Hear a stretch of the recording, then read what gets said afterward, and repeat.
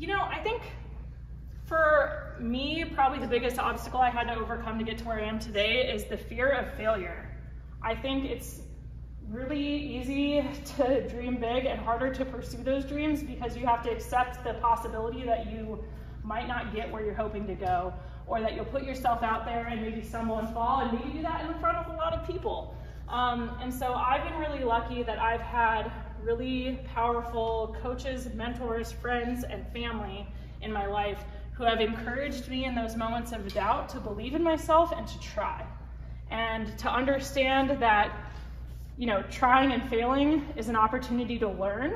And if you don't try, you can never succeed either.